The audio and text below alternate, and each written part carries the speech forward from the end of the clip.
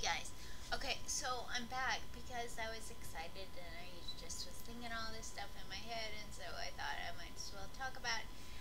And so anyway, like, okay, so I know I got interviewed and I was on the news tonight, like, that's awesome and stuff.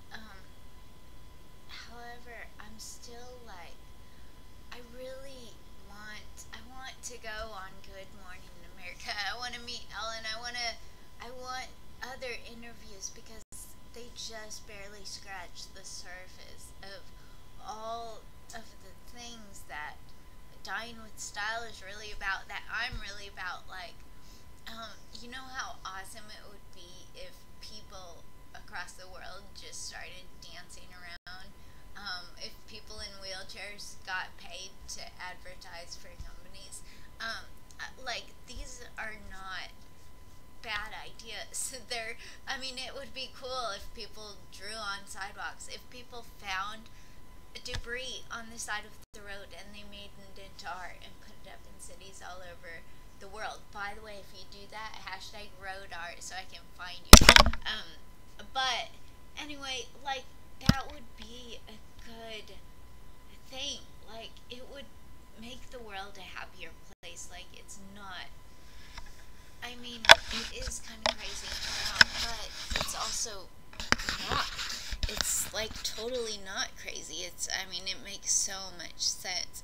Um, and so anyway, like, I was thinking, okay, so I want to go on Good Morning America. I want to talk to Ellen. I want to get on 60 Minutes. I mean, I have so much stuff that I need to talk about. Sometimes I feel like God, karma, fate, destiny, whatever you want to label it as. I feel like I was put on this planet. I'm in this position right now because I have I have like a message to tell the world. I just want to tell. I just want to tell them. I want to tell them about Dying with Style. I mean, thank goodness for YouTube, because really YouTube gives me, like, I mean, it is telling the world. I am telling you guys, hey, you know what? Like, world, listen to me. It is so much fun to dance around town.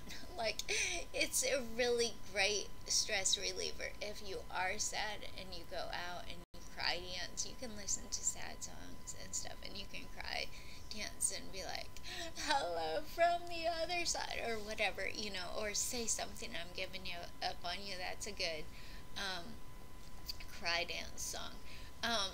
But anyway, like, it's a good way to live life. Finding stuff on the road, like, why not? It's either gonna give somebody a flat tire, it's gonna just get beat up, it's gonna get swept away into a gully somewhere, or whatever, but it's already there. Why not grab it? Why not make it into art? I mean, instead of spending, like, however much money you would be spending for some kind of, thing at some craft store, you're just getting something for free. All you need to do is buy some supplies. The best supplies for doing road art are like duct tape. However, some colors fade. Like, red will fade to a kind of yellow. Nice thing about road art, when you put it up, use zip ties, or, like, I had magnets on, I made high out of, like, the yard sale, the H wires.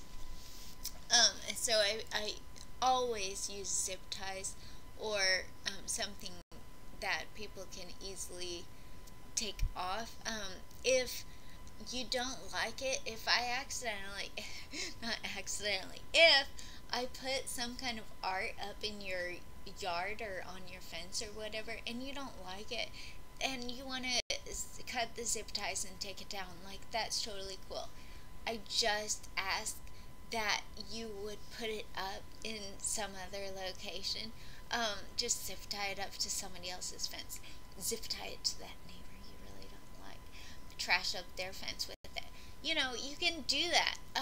It's just debris. It would be on the side of the road anyway. Just remember, yeah, some of the colors fade. You can always give your stuff makeovers. That's what I do.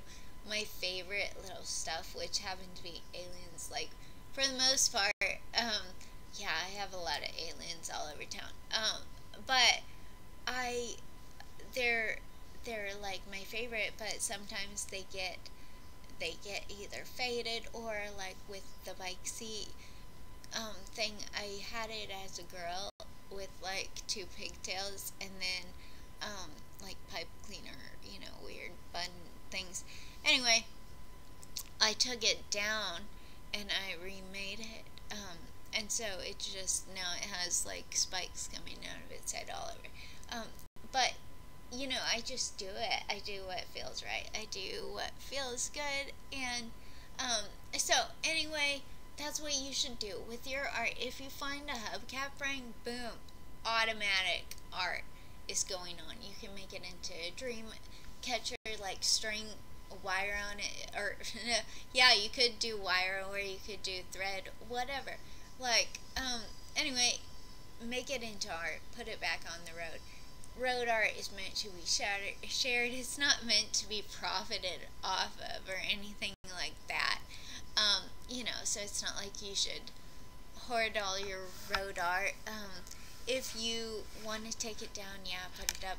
Anyway, okay, so that's road art, but like the wheelchairs or billboards stuff, that's so important. Proactive humiliation, that is so important. Like, it's such a great way to live life. Proactive death, I do believe, should be an option. It's just changed for me, but like, I don't know. It's a very complicated.